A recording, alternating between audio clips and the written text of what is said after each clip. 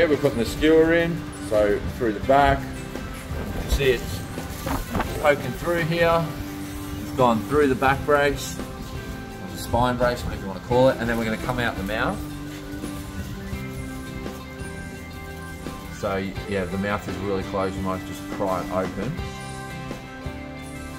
Yep, and then there it is. So we're going to get that, we're going to sort of center it. So you can see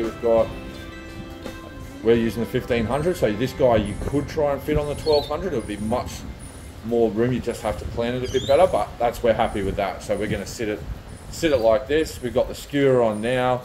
Now we're going to slightly tighten the back brakes. You don't want to over tighten this in case you break the spine while it's cooking and stuff. You don't want to apply too much pressure, so you want it to be firm, but you don't want to over tighten it. So now we're going to tighten on the back brace.